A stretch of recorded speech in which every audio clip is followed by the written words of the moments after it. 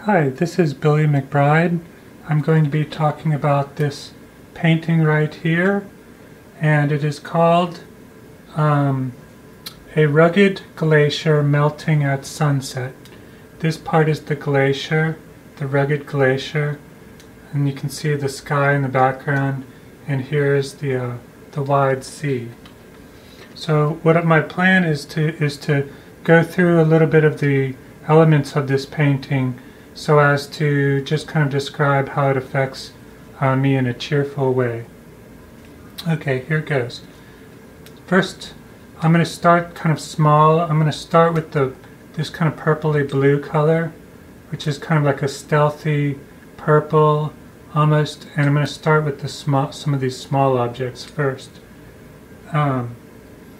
So right here, looks like they're little bubbles, bubble shapes being carrying themselves away. So like these ones are the bubbles that carry themselves away. These ones are kind of like lost bubbles, and for the middle bubbles, they kind of look to me like they are just beginning to be bubbles. So they're beginning bubbles. So the next element is this right here, which is kind of a peaking triangle shape. And so moving on down, and near the middle is right here next to the triangle shape. Oh no, this is the peaking triangle shape. This is the bold bulge that I wanted to point out. And there is one right here, which is, to me, it looks like it's kind of appearing from this bottom area up to this top to cut it off. And so the next one would be this handsome shape that fills my that seems to follow these bubbles that are being moving to the edge of the painting. And for the purple, this shape right here is kind of an acrobatic shape that levels itself out on this level. And so also going down a little bit, there's this shape right here, which to me looks like an elegant flame, but not in a bright flame, but an elegant dark purple, stealthy purple flame.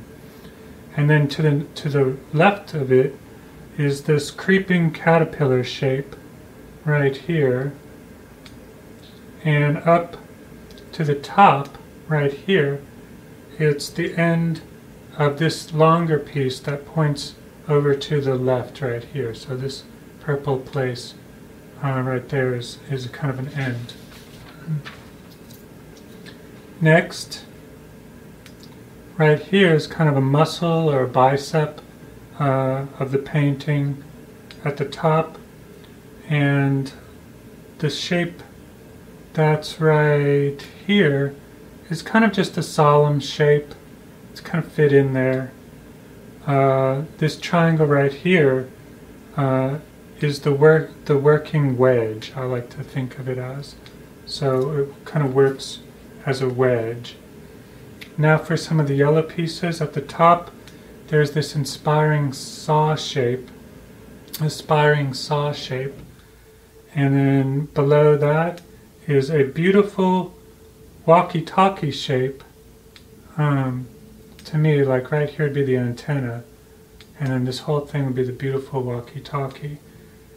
To the right of it is a kind of a wallflower shape, and then right here is a pretty stealth shape, kind of shaped like those pretty stealth airplanes.